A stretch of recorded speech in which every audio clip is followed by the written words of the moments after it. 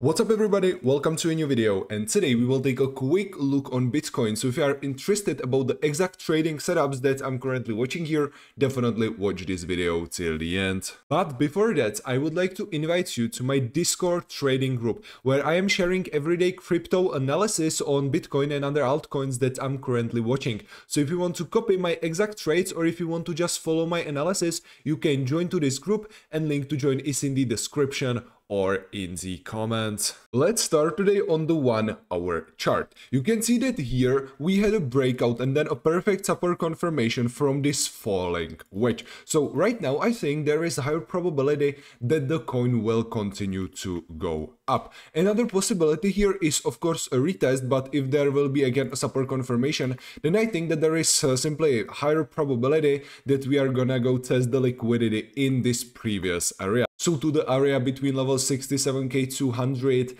and 66k 900, something like that, which can give us like first a decent opportunity for open here a long trade. So if there will be that again a support confirmation, stop loss in this case you need to place somewhere back to this falling wedge, and the last take profit target somewhere under this area, which will give you potential risk to reward like 8.05 for a scalp trade, which is in my opinion really good. So yeah, this is the first setup that you can currently take here. Another interesting area that I'm right now watching here is this bullish order block, which is between level 61k 500 and 60k 716, something like that, which can also give us again a really good opportunity for a long trade. Stop loss in this case you need to place just under this bullish order block in case of a perfect support confirmation, but if there will be breakdown, fake out, and then again a support confirmation, then the stop loss simply place under the low that we will create during the fake out. The last take profit target in this case you can put it under this bearish order block on the 1 hour chart, which is between level 71k 360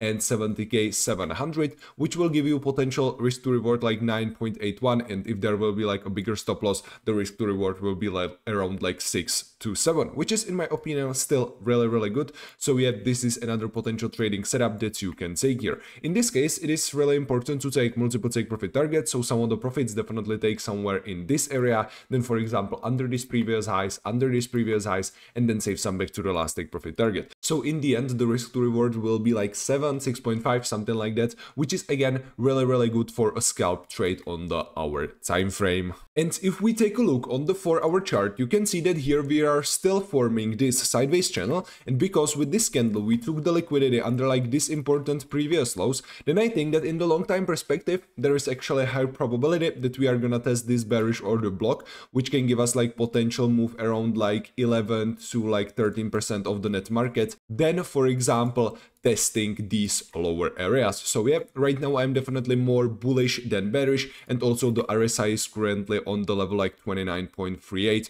which is showing us that on the 4 hour chart the Bitcoin right now is slightly undervalued. So yeah, this is another, let's say, indicator that is giving us some probability that this coin will continue to go up. To summarize that, right now I'm not planning to open here any trading positions, but I'm watching here 2 important long scenarios. The first one will be valid in case of a retest and then support confirmation of this previous resistance of this falling wedge, and if this condition is met, then I will be thinking here about opening a long trade, which can look with like stop loss under this resistance and take profit target like under this previous high. But if there won't be that support confirmation and we are gonna test this lower area, this bullish order block, then I am waiting here for like a support confirmation or like for a breakdown, fake out, and then a support confirmation. The support confirmation needs to always happen, and the main take profit target with this long trade from like this bullish order block is this bearish order block. Both of these scenarios are giving us really good risk reward ratio, so yeah, definitely keep an eye on them. But yeah guys, if you want to copy all of my trades, or if you simply want to know about all the altcoins and all the setups that I'm currently watching on them,